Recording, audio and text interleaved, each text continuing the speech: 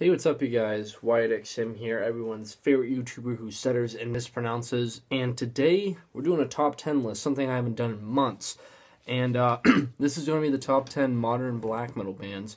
And by modern, I mean each band I'm going to show you in each slot has had to at least formed within 2010. If a band formed around 2009 or prior, it doesn't count in this list. So anything that's black metal that's formed in 2010 or later is considered for this list.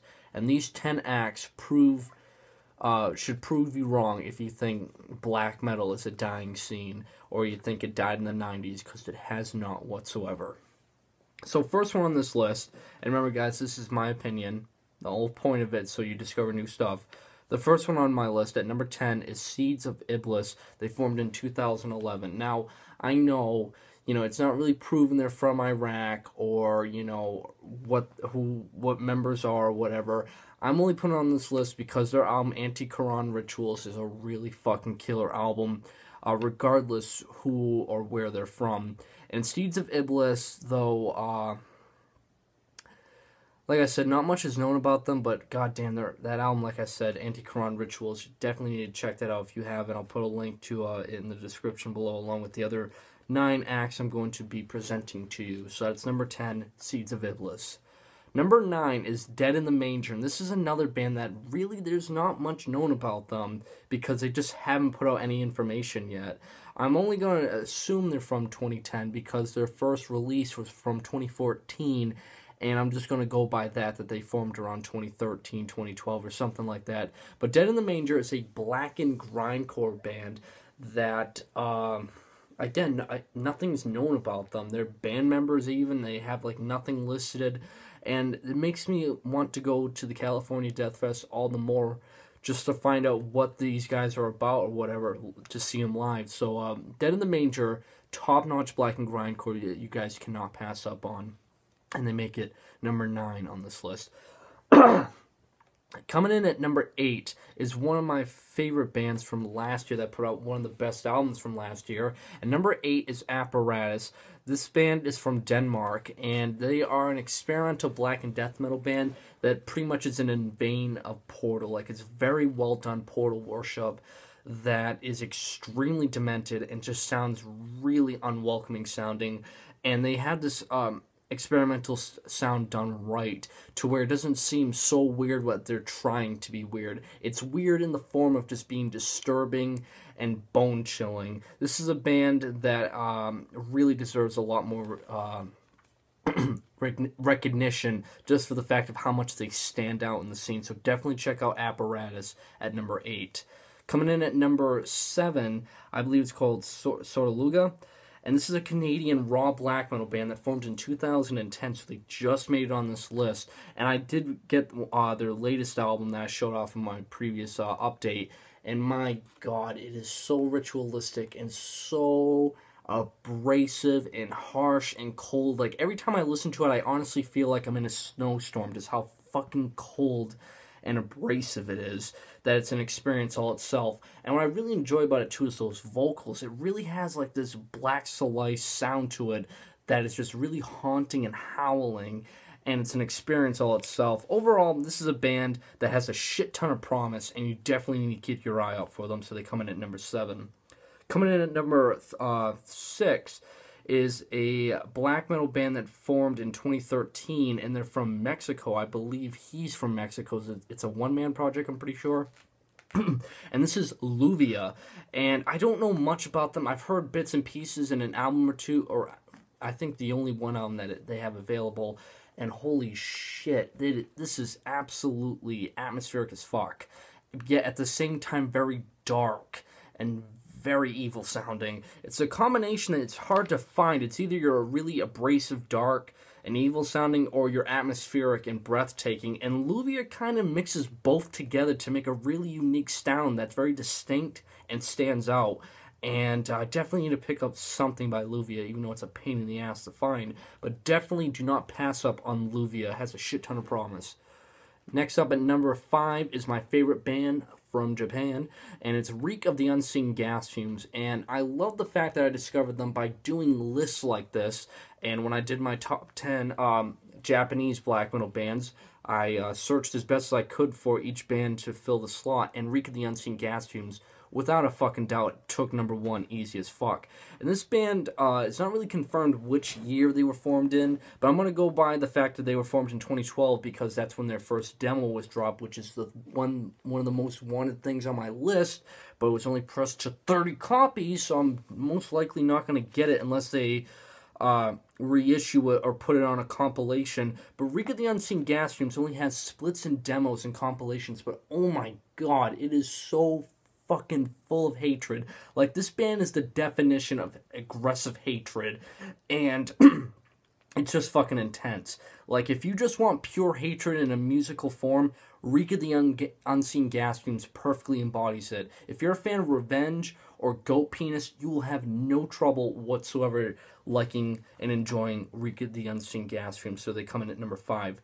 Coming in at number 4 is so far the band that's put out the best album for this year. For 2016. I believe it's called Scafe, and this is a black metal band from the United States that formed in 2014, and they've released a new album this year, which is the self-titled Part 2 or whatever. And oh my god, this is, for black metal, really fucking heavy, because there's some death metal moments in this album, but at the same time it's ritualistic.